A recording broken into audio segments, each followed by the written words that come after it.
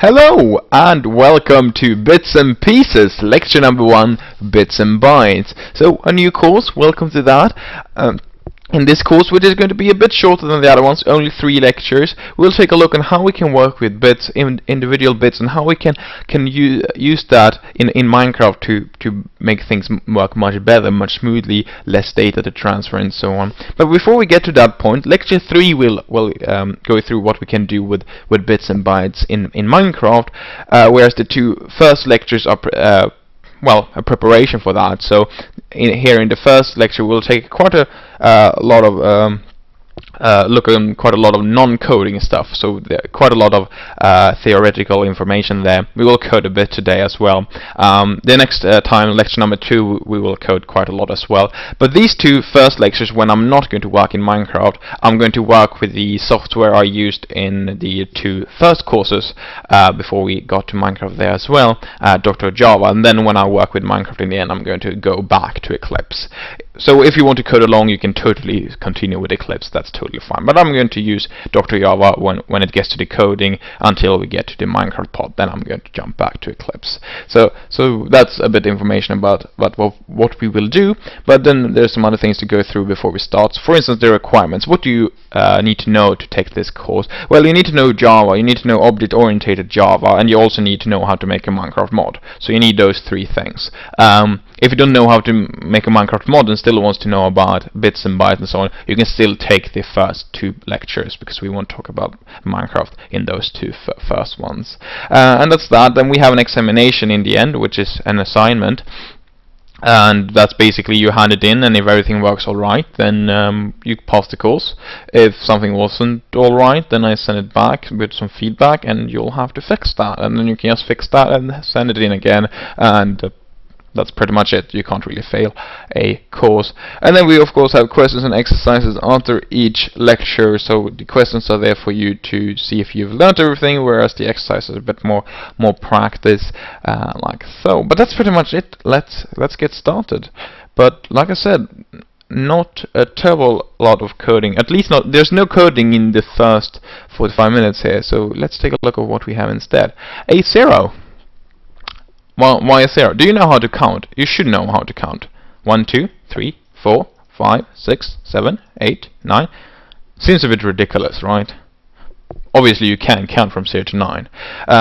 But we'll take a closer look on how to count, because things you might take for granted might not always be the case. So how do we continue from here? It's very simple. We don't have any more numbers, so therefore we'll have to combine some numbers. So we combine 1 and 0 to make 10, and 1 and 1 to get 11, and so on.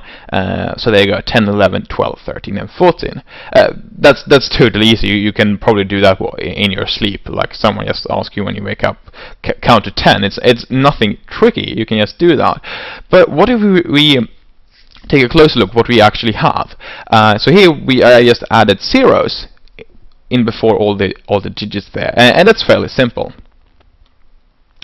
But what we want to do is, well, when we reach the 9 here, then what's happened is, of course, we reset that and get to the 0 over here, and then we increase the 0 to get to 1. Very simple. We have 0, 0, we get 1, 0, so that's 10. 0, 1, here we have 11, 0, 2, 12. So we have just increased it, the first digit by 1. Totally easy. You can count to 14, I assume. But what if we remove the numbers? What's the difference? As you can see now, we have different colors. Or if you're colorblind, I've also given them different shapes. I hope the shapes are distinguishable. So now all of a sudden we have like only orange rectangles, we have yellow thin horizontal ones, we have green thin vertical one, we have a turquoise cross, we have a cyan with a frame, we have a blue with a rotated H, we have the purple H, we have the magenta one with sloped corners, we have the pink one with a triangle top, and then we have the red here with a weird shape there. And what's the difference? Well, there is no difference.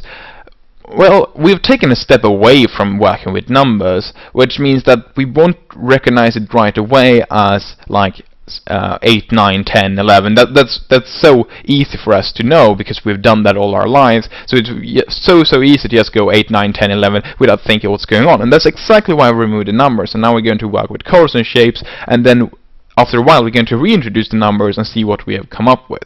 So when we go here from orange red to yellow orange, basically what happens is, well, we reached the last one here. The last one was red here, and therefore we restarted with the orange one here. As you can see, we have the orange one up there as well. And then, just since we did that, we reset that digit. We'll obviously have to increase this digit, so we have the orange there, or the rectangle there, which goes to the yellow one here, the thin one, like so. So why does it work like this? Well, obviously what's going on is we have these different shapes, these different colors, 10 different ones, and that's why we have to reset here after 10 numbers. So therefore the last one here, the red one there, turns into the first one there. And since we started with a rectangle here, the full one there, the square actually, then we take the next one there. So pretty straightforward. We just remove the numbers. The logic works the same. When we reach the point where we reach the last possible shape, last possible color, then we want that one to become the first one again the next time we count, but we increase the next digit instead, and that's exactly what we get here. Obviously this is exactly what we do when we count with numbers, but now we've just done the same thing with shapes. Why? Well, colors as well. Why have I done that? Well, think about it. What happens if we remove 2? What happens? Can we do that even? Is it possible to work with less shapes? Well, we've taken a look. What are the rules we follow? Well, if we reach a position where we have the last one, like this, then we want to, well, restart there and increase another digit instead. So basically we reset and restart the counting. There's nothing there saying that we would need 10 different shapes or 10 different colors. There's nothing telling us that. So we can totally just remove 2 like so. So I just removed 2 and cleaned up here because at this position here we used shapes or colors that we just removed, and therefore we can't use them, and therefore I also removed everything that happened afterwards there. So what now? What happens now after the orange magenta one here, or the square sloped corners one? Well, it's fairly easy if you just think about it. What do we have? Well, we have the last shape here, the last color, and therefore what should we do? Well, we should restart. We should get the first shape here, the first color, the orange one there, and then we should increase the other digit to the yellow one there, and that's exactly what we do, like so. So we get yellow, orange, yellow, yellow, yellow, green, yellow, turquoise, yellow, cyan there. So it's just a matter of restarting the calculation of the first digit while we increase the other digit, like so. And why is this special? Well, it's not. I just removed 2 shapes and said, all right, we're just going to work with 8 shapes here, and it works the same way. And then if we reintroduce the numbers, now it gets maybe a bit tricky. So what we have now is well, 0, 0, 1, 0, 2, 0, 3, 0, 4, 0, 5, 0, 6, 0, 7, 10, 11, 12, 13, and 14. Why is this odd? Well, we go from 7 to 10 right away, so that might feel a bit odd. But if we remove the numbers again, it's not. Think about it. We have 8 different shapes here, 8 different colors here, and what we get now, well, is nothing odd. When we reach the last one, what we do is do the reset. We start back at the front here, and we increase the other digit as well. But then when we reintroduce the numbers, it might feel a bit odd. But to be honest, it's not really. We're still using proper rules. We just said, right, we're not going to use 10 different numbers, we're just going to use 8. So we work from 0 to 7, and then we don't have something called 8, we don't have something called 9, and therefore we'll have to reset. And in the end we get something like this. And this is the octals. So octals compared to decimals are when you count with a base of 8. It's called a base of 8 because we use 8 different symbols. basically 8 different numbers here, so we go from 0 to 7. But as we also saw, it worked totally fine when we worked with shapes or colors. And the reason why I removed the numbers for a while was for you to be able to step away from what you have known, because usually it's so easy to just say, alright, after 5 we have 6, then 7, then 8, and then 9, and then 10, and so on, but not really why. And if we remove the numbers, remove some of the shapes, so we can modify these things and then reintroduce the numbers, what we get is the following. So we have 0, 1, 2, 3, 4, 5, 6, 7, 10, 11, 12, 13, and 14, and so on. So what does this mean? Well, I've written a number here, so we have 21,451. Okay, the 8 there that I have put right here means that it's base 8. So I tell it this number is written in base 8. That means that we only have numbers 0 to 7 in it, and it also means that it's worth something different. So how do we calculate, or well, how do we convert this to the base we all know and love, base 10, even though maybe we love some other bases even more? But how do we do that? Well, it's fairly simple, and what we will have to do is take a look on the different numbers here. Like so. So if we take a look on this number here, that's the lowest digit there. What should we do with it? Well, that's a 1, and that's why I put a 1 over here. Then I need to multiply it by 1. Okay? The 10 here obviously just means that it's in base 10. So all of a sudden we're starting to work with base 10, and that's the point, right? We wanted to convert the base 8 number to a base 10 number.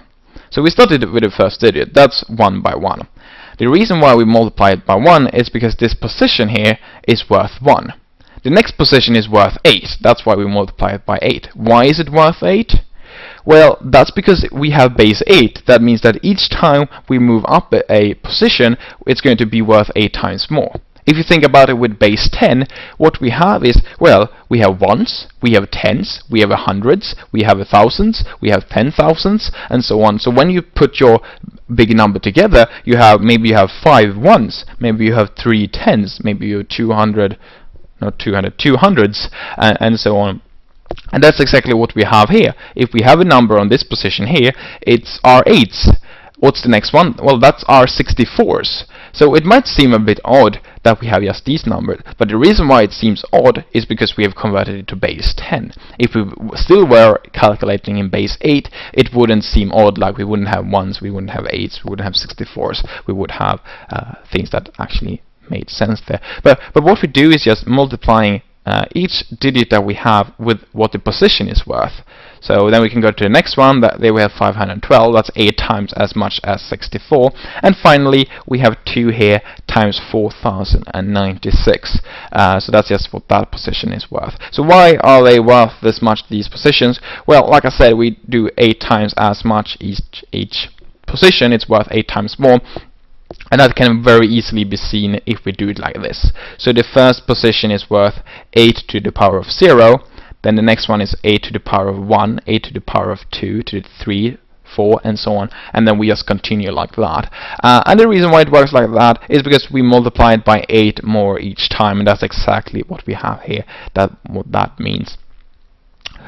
What's the next step? Well, then we can do the calculations. So we should do 1 times 8 to the power of 0, 5 times 8 to the power of 1, and so on. And what we get is the following. We get 1, 40, 256, 512, and 8192. And that's what all of these different digits are worth.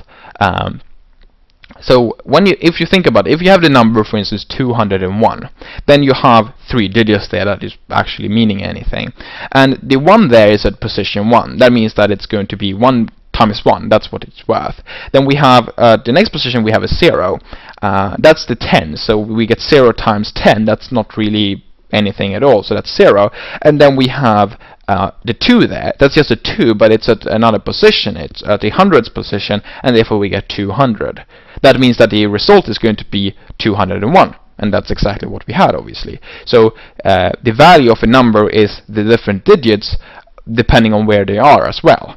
And that's exactly what we have here. The 1 here that we have in the beginning, well, the lowest here, is going to be worth 1. But a 5, since that is position 2, that's 5 times 8, and it's going to be worth 40.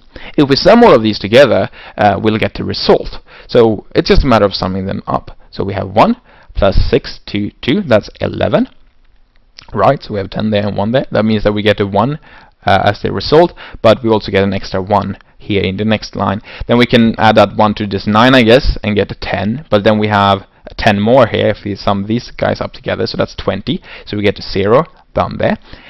Then we add a 2 here, so we have 2 plus 2, that's 4, plus 5, that's 9, plus 1, that's 0, or well, that's 10 actually, and therefore we get a 1 there. And if you kept attention, then you would realize that the answer would be 9001. So if we have 21,451 in base 8, then if we convert that to a base of 10, we get 9001. And the reason why we get that is because, well, the individual bits, the individual digits here are worth 140, 256, 512, and 8,192. And then when we sum those up together, what we get is 9001, like that. But as you can see, we have fewer digits in the result than what we had to start with. And the reason why it is like that is because the base here is higher. What does that mean? Well, that means that each time we take a step here to the left, we're going to increase it by 10, or well, we multiply it by 10. So this one is our ones, here's our tens, here's our hundreds, and here is our thousands. Okay, that makes sense, right? Obviously, if we have 9001, then the nines are our thousands. But if we take a look on the base 8, 8 is obviously lower than 10, and that means that here's our ones, here are our 8s, here are our 64s, here are our 512s. 512 is much smaller than 1,000, and therefore it's not going to be enough to just have 512s. And that means that we might need another digit. Here we have our 4,096s, which obviously is more than our thousands. Well, it's worth more than our thousands. But of course we only have 2 of those, whereas we have 9 of the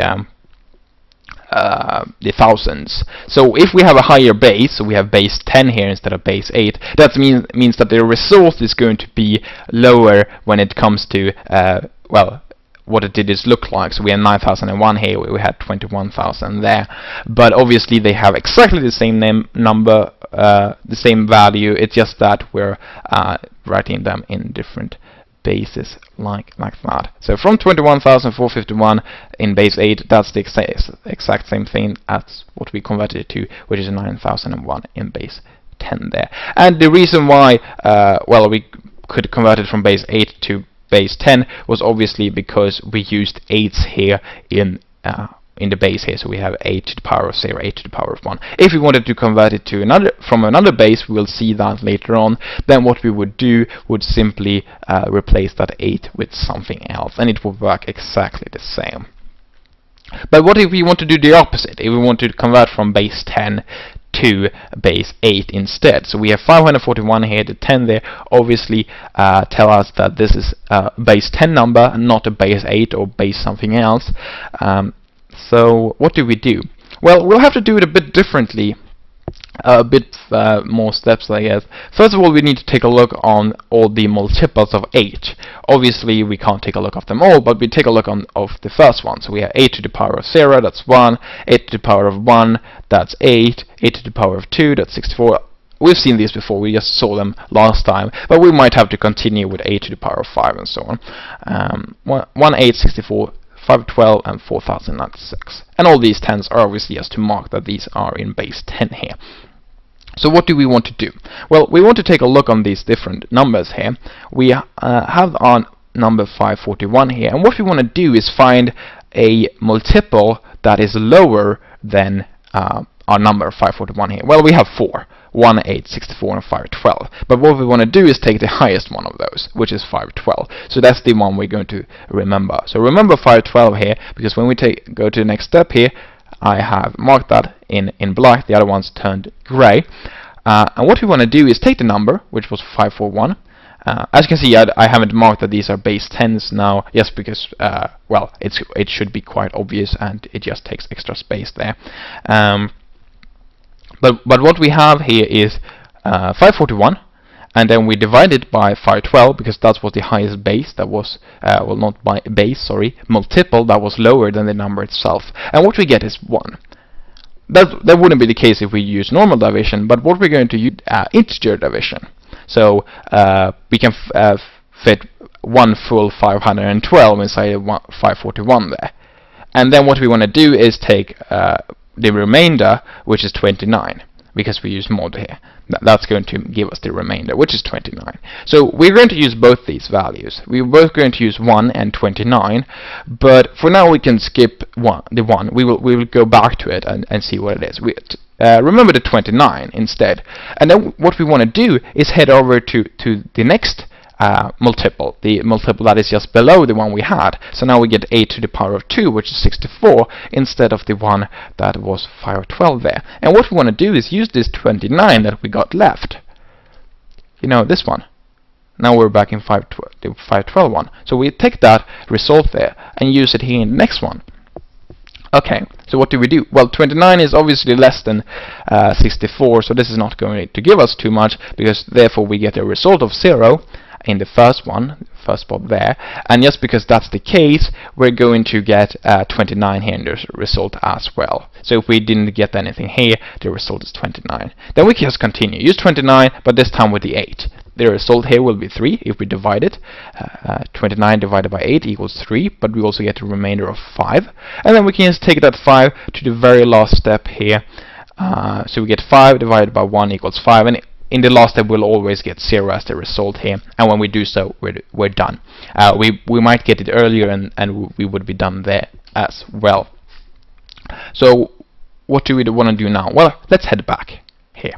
Okay, so what we have here is we're asking ourselves, how many 512s do we have? How many 64s do we have? How many 8s do we have? How many 1s do we have, and so on. And if you think about it, that's exactly what we want to know. If we have a number, a base 10 number, we're asking ourselves, how many 1s do we have? How many 10s do we have? How many 100s do we have? And so on.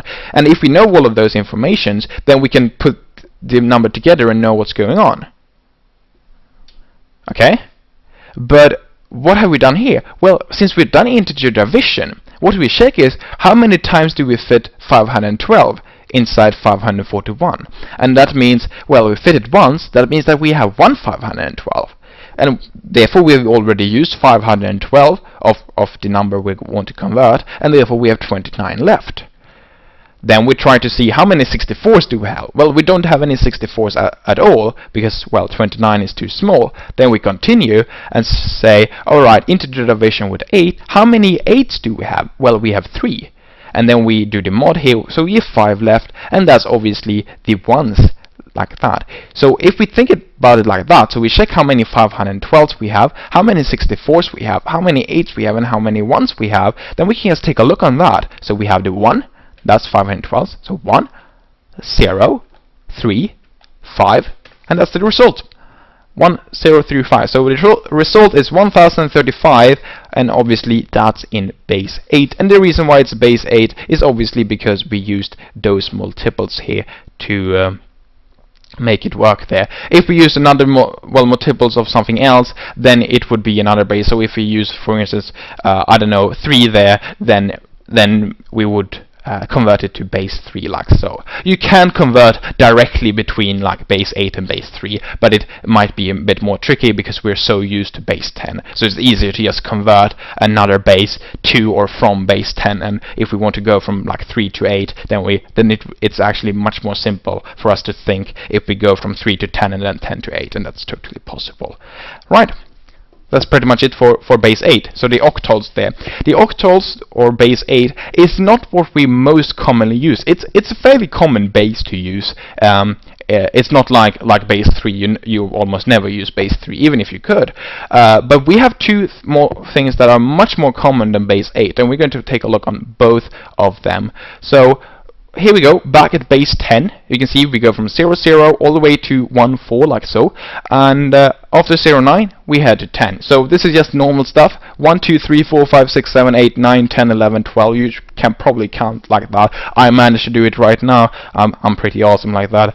But now if we remove the numbers like so, we get to this screen again. We've seen this before. Just remove the numbers, we get the shapes and the colors, and at the top here I've just listed the ones we have.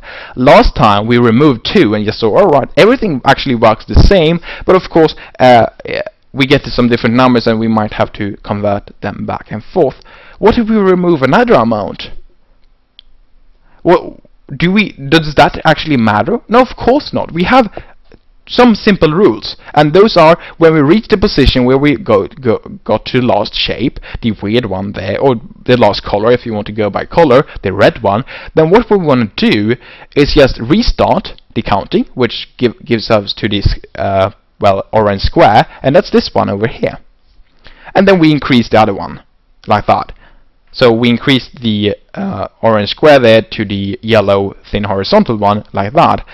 But well, if we take the numbers, it's pretty obvious. We just go from 9 to 10. We just know that, but we don't really think of why that happens. But that simple rule that we have, we just increase like so. We can apply that to any base. So let's just remove almost everything.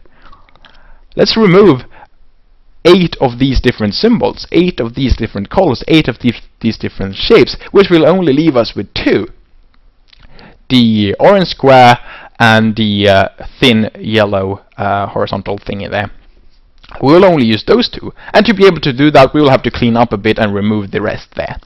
Okay, so just 2, that seems a bit well, odd. We just have 2 different things. Well, that's totally fine. That's exactly what we're going to do. And how do we count with this? Well, like anything else, we have orange here and yellow, or well, I can call them square and rectangle. And if we have square and rectangle, or orange and yellow, what we can see is that the yellow is already the last one that we do have. Therefore we'll have to restart, and that should, when we count here, the yellow one, or the rectangle one, should go into an orange square. And we should also increase the orange square to the yellow one, like so. And then when we do that again, we get to yellow, yellow. But if we do that, we're already out of space. We don't have any more digits to work with, because think about it. If I want to increase this, then I want to reset the first yellow, the first rectangle, and then I want to reset the other one, because we're already at a max there as well, and therefore we want to increase the last one. Obviously we could just add something there, but to show it better, I'm just going to increase these things to use 3 digits. So we have orange, orange, orange, or rectangle, rectangle, rectangle, like so, or square rather. Sorry, I named them wrong. But we get a rectangle of the 3 different squares here. And then when we increase it by 1, we get the yellow rectangle there, the thin one, and then we get that one there. We reset the first one. Now we get to that position that we had before. So we had the orange square and the 2 yellow thin rectangles there. And then it's just a matter of resetting the first one, resetting the second one, and increase the third one. Then we get to this point.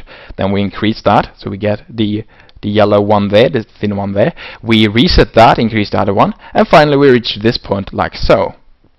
Okay, we're using the same rules as before, but this time we're obviously have to use a few more digits to do very simple counting. We just count 8 times here, but we still have to use 3 digits, and we wouldn't require a 4th if we wanted to continue. But that's just because we just have 2 different shapes here. And if we add numbers again, what we'll get is the following. So we have 000 to 001 to 010 to 011, and then we get 100, 101, 110, and 111. And this is called binary.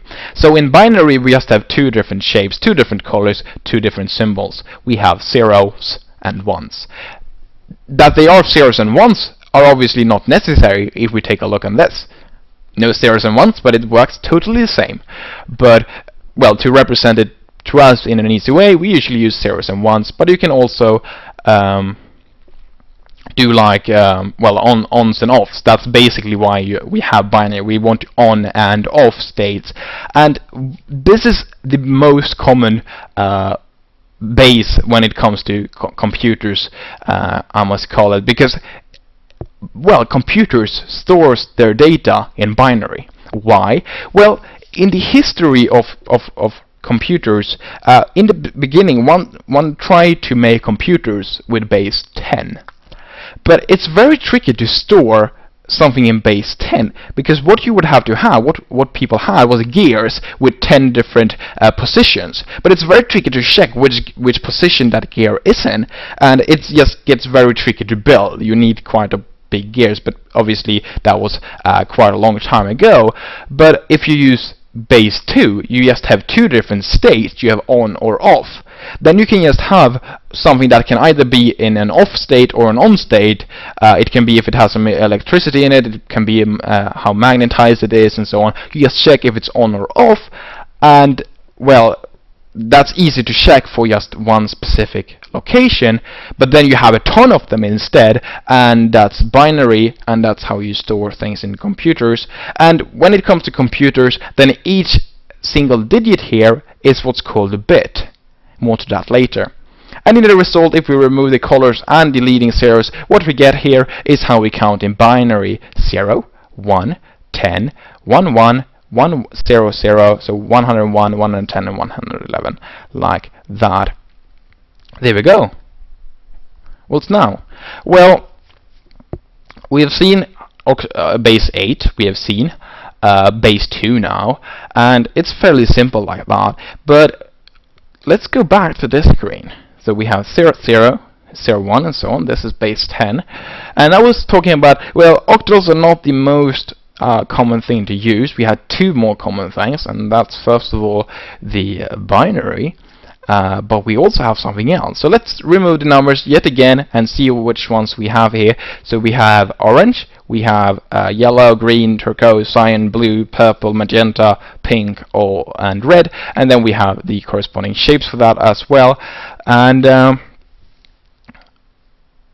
which one should we remove now? How many should we remove? Should we remove 9 and just get one left? No, that's pretty ridiculous. But what we want to do is actually to add more shapes, add more colors. Can we do that? Yeah, totally. Why wouldn't we? We have some rules. When we reach the last shape, the last color, then what we want to do is, well, simply, restart. We go here from the red weird shape to the last, to the first one again, sorry, the orange square here, and then we have the yellow thin one like that, and that's pretty much what we have there. And then we just continue like so, just like before. If the red one wouldn't be the last one, then, well, that wouldn't be an issue. We would just use that rule anyways. So what if we add things here at the end? Those arrows represent that. Well, just do that. So as you can see, I cleaned up a bit, I moved these things up, and also added more shapes. So what we have now is, we have orange, we have yellow, we have, well, these are colors obviously, we have green, turquoise, cyan, blue, purple, magenta, pink, red, brown, white, dark green, dark purple, dark red, and I don't even know, yellow, greenish, darkish thing in there. Or if we go with the shape, what we have is the square, the horizontal rectangle, vertical rectangle, the cross, the cross, the framed one, the rotated edge, the sloped corners, the triangle top one, the weird one, the tiny one, the X one, the one with the triangle at the bottom, the circle, the diamond, and finally the hourglass, like so. And what do we do now? Well, there's nothing special really. We go from here orange orange, or square square, to orange red, or if you want to, from square to the weird shape. But that doesn't stop us. We're not at the end yet. We have 6 more shapes to go. So it's just a matter of adding those like so. Let's continue the counting. We haven't reached the final shape yet, the final symbol, so therefore we can just do that. And when we are done with that, what do we want to do? Well, when we're done with that, then what we obviously have to do is use our rule. We restart. Like that. Pretty simple, right? So it doesn't matter how many shapes we have, how many symbols we have. We can have fewer, we have seen 2, we can have 3 if we wanted to, we can have 7, we can even have 2,000 different shapes. Obviously, we don't need as many digits, because it takes us 2,000 steps until we actually need the second digit, but obviously we then need 2,000 different symbols, which leads us to another point. when we removed shapes, when we used bases that were lower than 10, then we could just use use the normal numbers and remove some, so we didn't use them all. But now we went into the opposite direction. Now we need more numbers. So what should those numbers be called? What should those look like? Well, one could add new symbols, but that would be a bit annoying, because then we would need keyboards that supported that. We would need to give them names, give them symbol. We'll tell them how to look, put them into all the fonts and so on. So what people usually use, or well, the way to go with it, is to use A, B, C, D, E, and F as the other ones there. So what we have here is that when we reach the one after the 9 here, we have an A, we have a B here, then we have a C, a D, E, and finally a F. So we just continue like so. So if we want to go higher than 10, then what we usually do is just continue with the alphabet. So we started at we started A, and then B, C, D, E, and F, like so. And if we wanted even higher bases, then we could just continue with the alphabet like so. But a hexadecimal, like this, is called so base 2 is binary, base 8 is octals, base 10 is decimal, and base 16 is hexadecimal. So hexadecimal here we use 0 to 9 and then A to F. And it might seem a bit weird now, because what we have is 0, 9. Okay? Then we have 10 over here, so it's quite far away. But if we remove the numbers again, ignore the numbers, they're just confusing at times. We can see our normal rules apply. The red one is not the last one. That means that we have to continue to add these ones, but then we reach the yellow, orange one, or the thin horizontal one, and the square there, when we actually have reached the end first. So when we add the numbers, we'll have to keep that in mind. So it might get a bit tricky to wrap your head around that at first, but if you just think about it, remove the numbers, think about it as just shapes, they could be whatever, and then add that back. That's exactly why we didn't work with the numbers right away. And if we go here, then we get that result. So, well, 10 here, it's still called 10, it's still 1 0 there, but it's obviously not worth the same thing, because we have squeezed in other numbers in here, just because, well, 10 is not the number after 9.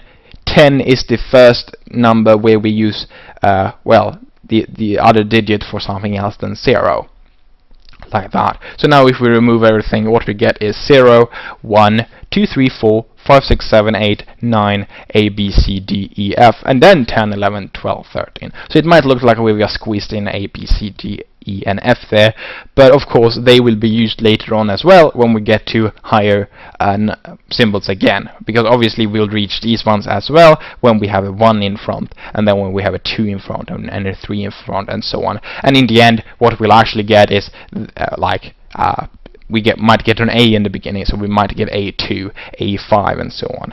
And why is hexadecimal good? Well, we'll take a closer look on that later, but it's very easy to store data with it, because binary is 2 symbols, right? If we have 2 symbols, what can we do with that? Well, we can do, well, not too much. We need quite a lot of digits. But if we have 2, and then we add for 1 digit, right? And then we have 2 for another digit, then that we have 4 numbers, right? 2 times 2, okay? So the first symbol can be in 2 states, and the second symbol can also be in 2 states. So that means that we have 4 combinations, right? If we add another bit, as it's called, and now when we work with binary here, then we get 2 times 2 times 2. So we have 8 different states. That's octal, right? So that's why we use octals at times. But what we'll see later on is it's actually even better if we work with 2 times 2 times 2 times 2. So that's 4 bits, and that's 16. And that's exactly how much we can represent with 1 hexadecimal digit like that. And that's pretty much it, why we use hexadecimal as well. But I would say that binary is the most common one. Then we have hexadecimal for 4 bits, and then we have octals for 3 bits if we so want to. But we'll take a closer look on what we can use bits for after the break. So then we will see how bits and bytes are well, what their connections are, like that. And now we're obviously only taking a look on the different bases, and if we want to calculate with all the different bases, we do it like we did before with the octals. But that's pretty much it for now. We end here like 5 minutes early, but after the break we'll take a look in Dr. Java how we can work with binary and well, different bits and, you know, things like that when we code. So I'll see you after the break.